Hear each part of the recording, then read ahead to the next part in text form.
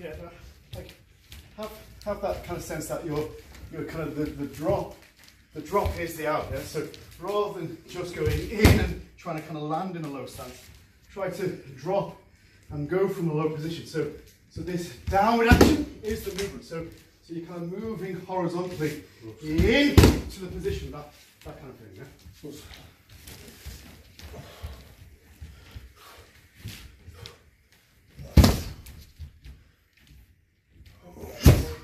When you drop, that your centre starts to go forward, and that's when you have the push.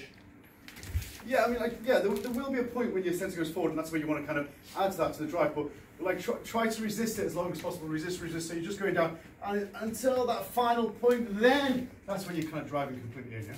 So the push down is the drive out. So all you're doing is kind of coming underneath. Yeah. Have that sense that you're like from normal kamae, you're just coming down, in feeling. Yeah. This feeling of down, in. So you're trying to kind of be underneath at that point. Awesome. So it sounds like you don't have to kind of keep that kind of stance down anymore.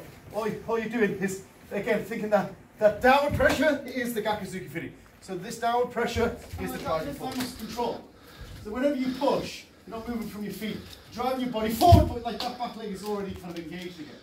You're pushing and drawing, and that back leg is driving and then contracting immediately, yeah? So all you're doing is doing that twice. Before you put that foot down, you're pushing it in, yeah?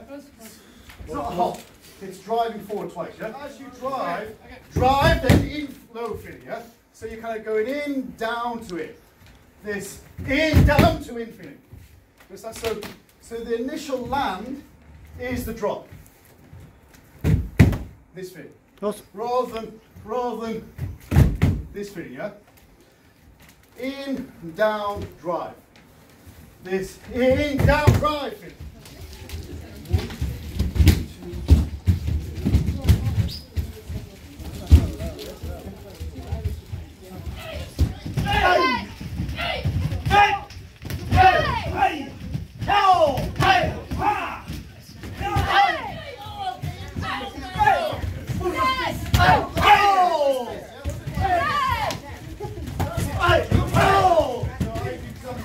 Gyaku Zuki, and then he does Hombu Zuki, I do Gyaku Zuki, yeah? So just, I initiate, then he initiates. This, 1, 2, finish, yeah? This, 1, 2, 3, 4, 5, 6,